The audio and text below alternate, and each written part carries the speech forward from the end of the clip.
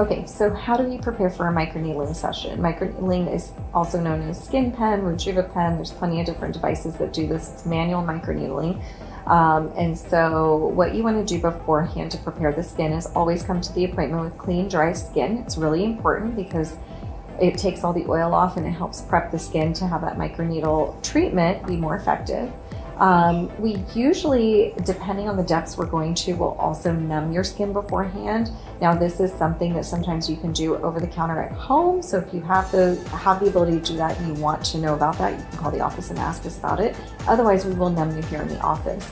The other thing that you may want to avoid is anything harsh to the skin beforehand, like a retinol or salicylic or glycolic. But really, typically before the treatment, there's not a whole lot of prep. After the treatment, what you want to do to take care of your skin is you do want to stay out of the sun. Not as crucial with a microneedling procedure, which is why we do them year round, because we are using your own natural body to kind of heal that skin and get better, healthier skin. So it's not like a chemical peel or a laser, but we still ask you to kind of stay out of direct sunlight for about 2 days. And then afterwards, to take care of it, it's gentle cleanser, sunscreen, and a moisturizer that's non-harsh to the skin. And if you're ever questioning it, you can always call us and we can give you some recommendations.